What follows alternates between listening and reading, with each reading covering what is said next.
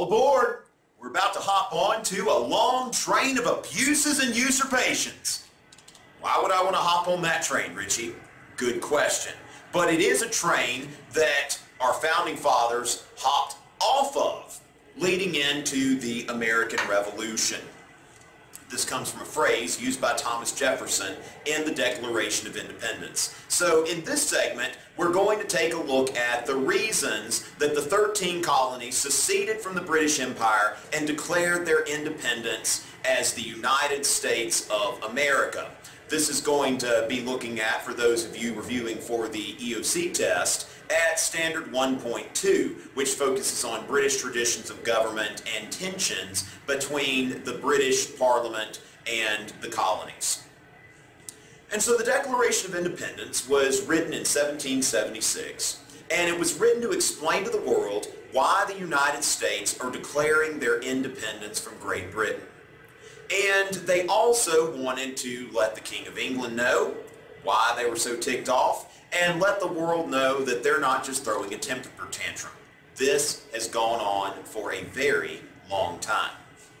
Jefferson writes, as he explains what the colonies are doing, the United States rather, keep in mind we're at a transitional point here, prudence indeed will dictate that governments long established should not be changed for light and transient causes, that mankind are more disposed to suffer while evils are sufferable than to right themselves by abolishing the forms to which they were accustomed. You take a look today at our approval of the federal government, for example. It's not very high. Congressional approval rating is less than 20%. Well, why aren't we trying to overthrow the government? People may not be happy with the government, but it's not so bad that we can't go about doing our day-to-day business. We have to go to work, we have to go to school, we have other concerns besides overthrowing the government. So Jefferson notes that in most cases, people are going to tend to suffer while the evils are sufferable, that people don't just overthrow the government at the slightest provocation. But, Jefferson writes, when a long train of abuses and usurpations evinces a design to reduce them under absolute despotism, it is their right, it is their duty to throw off such government. And then Jefferson goes on to note all of the abuses of king and parliament over the last 16 some odd years. And so let's go back to where the colonies were 16 years before this, during the French and Indian War, at a time when the colonies were largely left alone. This is a policy called salutary neglect. Typically when we think of neglect, we think that's a bad thing, child neglect, animal neglect, but there are certain times where being neglected is a good thing. You might appreciate it if your parents neglect you a little more, those of you who are high school age. Sometimes neglecting can be a sign of respect. Sometimes says, hey, we trust you. We're not going to meddle in your affairs. And so the colonies had seen for a long time a British government that really left them alone, let them be. This was all going to change with the French and Indian War, which ended in 1763. This was a war between Great Britain and France to determine who would be supreme in North America as the colonial power. The British won this war, but wars cost money, and this war cost the British a lot of money. If you look here at the British national debt, you can see that during the French and Indian War it skyrocketed, almost 140 million pounds, quite a bit by British standards at that time. The British decided that they would like to maintain an army in the colonies. Now, why? I'm not sure. The French have been defeated. Why do the British need troops there? Well, because the British in Britain didn't want troops in their country. They didn't like the idea of peacetime standing armies. And so the British government decided they were going to headquarter troops in the colonies. And they wanted the colonists to pay the cost of quartering, of housing these troops in the colonies. Now, did the colonists ask for these troops? No, of course not. They don't want these troops either. So the colonies are going to have to pay to support something that they don't want, something that they didn't ask for. And this policy of salutary neglect after the French and Indian War is over.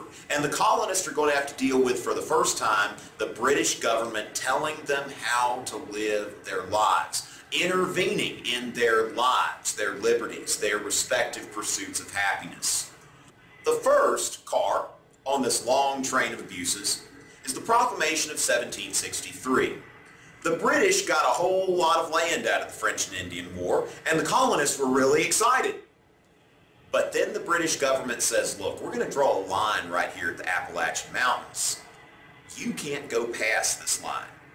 The land west of this line is reserved for the Indians. The colonists were outraged. We won this war. You're not going to let us go west? And keep in mind, this is going to be a recurring theme of U.S. history, that these American colonists, later these American citizens, are going to want to move west, and they are going to want to push the Indians out of the way, just as the British had been doing since they first started their colonies.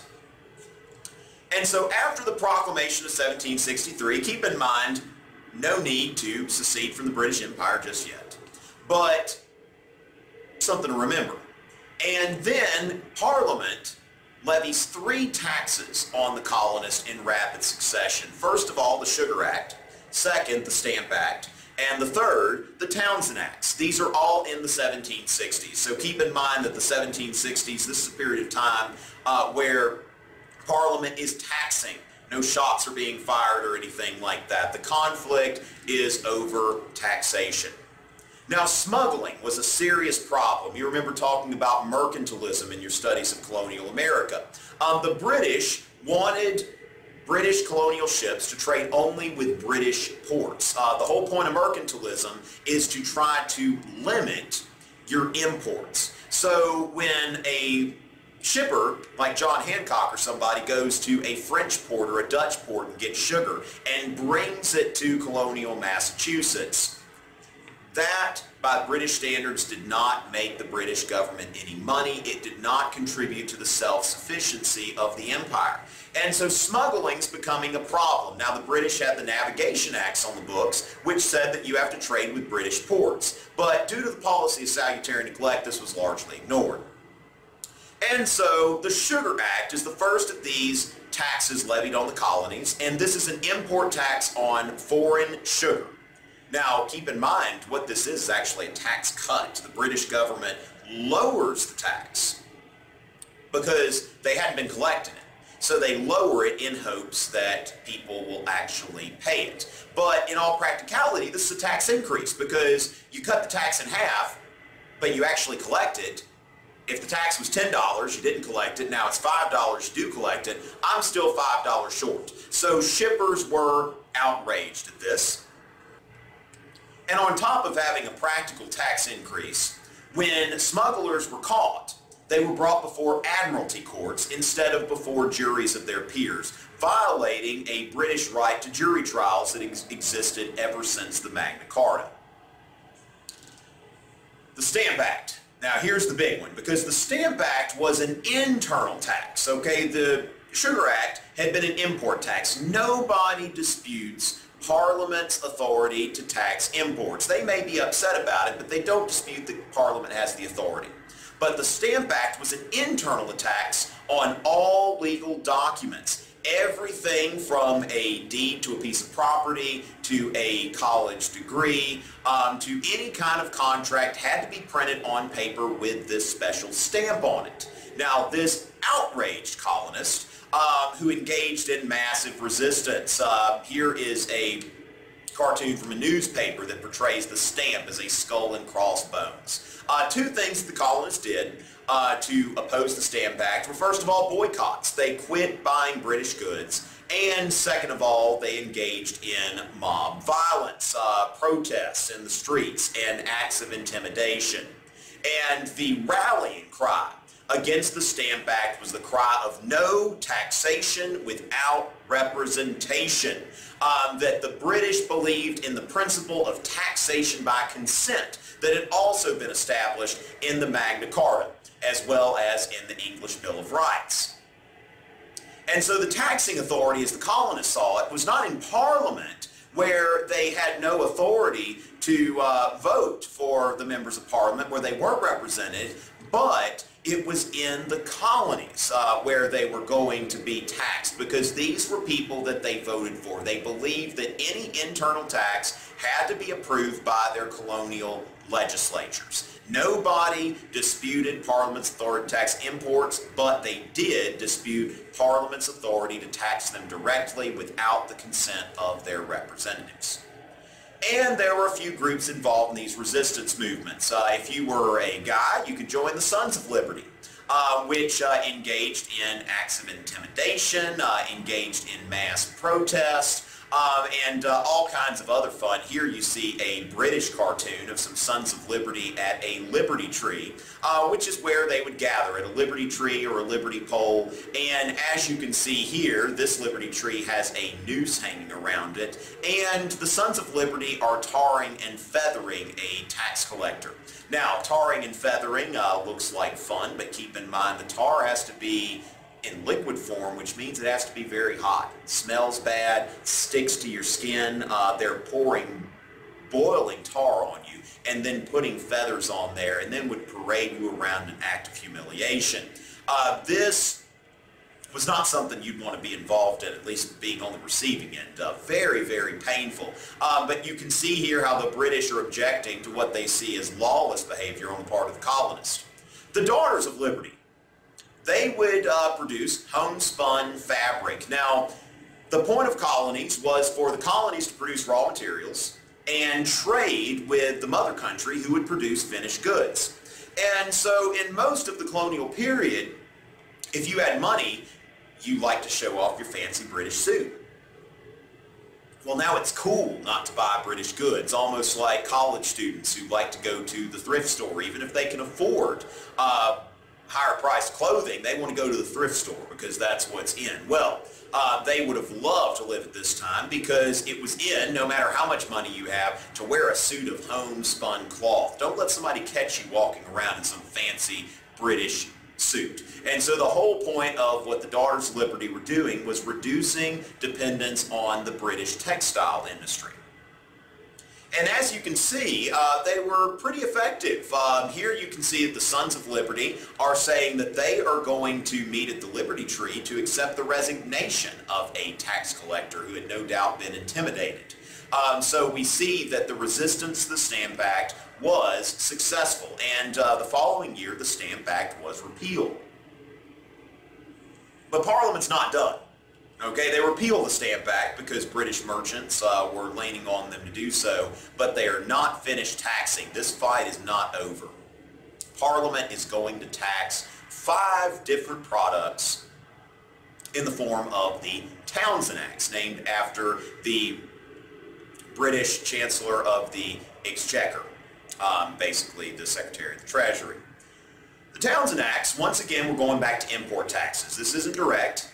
All right, but paper, paint, lead, glass, tea. All right, again, paper, paint, lead, glass, and tea. 5 products whose importation is going to be taxed by Parliament. Now these guys show up again, okay? So Parliament's gotten the ball rolling, and the Sons of Liberty are back to their old tricks, trying to fight the tax. And because of that, you have more of these guys, and that is going to cause a problem in the colonies, because you have these rowdy people here, and then you have these people here whose job it is to keep order. And so what we see here as a result is the Boston Massacre, which is a confrontation between British troops and what is essentially a rowdy mob. course, Paul Revere likes to portray the Boston Massacre as something that, was, well, essentially a massacre. If you look at this cartoon here, you see women, you see children, you see a dog just kind of wondering what's going on, what's up with all these dead people. You see the British soldiers neatly lined up in a row, shooting as if they just marched up there and thought, hey, let's go shoot some colonists. That would be a lot of fun. And their commanding officer has his sword held up, giving the order to fire. Now, this was created by Paul Revere, a silversmith, who was using this as an instrument of propaganda. As you can see behind the British soldiers, it says Butcher's Hall, okay? Everything here is very carefully orchestrated. Now, you might say, hey, y'all are making this look like it's in broad daylight. Paul Revere says, look at that moon. Okay, very obvious here this is going on at night. Now, this is an exercise in deception. What really happened was a few British soldiers were on duty at night in the dead of winter, and some laborers, dock workers, people who wanted to start some trouble, were probably drunk. They came up to them and, hey, Mr. Lobsterback, is what they called them, all kinds of bad names, like, hey, why don't you fire? And then, would throw snowballs, would throw ice, would throw rocks and sticks. And while snowballs can be fun, you pack that thing together enough and that thing can hurt. And so these British soldiers are being harassed. And they call for help. More British soldiers arrive. As more British soldiers arrive, more colonists arrive. And this angry mob is shouting, this is chaos. Keep in mind these British soldiers have muskets, but once you fire that one time, that's it for you if you've got a crowd right on you. These guys feel threatened. Now you think about the guy in the rank and file. As these colonists are all yelling, why don't you fire? Now eventually, somebody is going to panic, okay? Somebody, when they hear the word fire, they're going to shoot, and finally somebody does. And then you have 6 colonists lying dead on the ground in the midst of all of the chaos. But keep in mind that Paul Revere's propaganda was instrumental in influencing public opinion and causing people to think that this was indeed a massacre. All of these guys were let off. John Adams defended them at their trial. They were found not guilty by a local Massachusetts jury. But, as a result of this, the Townshend Acts were repealed, with one exception. The tax on tea remains. And so Parliament wants to show that, look, we are going to get rid of a lot of these taxes, but we want you to know that we can tax, okay? So don't think that we can't. As proof, we've got this tax on tea. Now, it looks like at this point the coast is clear. Keep in mind that the American Revolution is not inevitable. It really could have stopped here. You've got just a tax on tea. Parliament has asserted itself, but they're kind of backing off. But then we have about 3 years of quiet. And then we will get to the point where the long train of abuses is just going with too much speed to stop. And the colonists are going to have to jump off.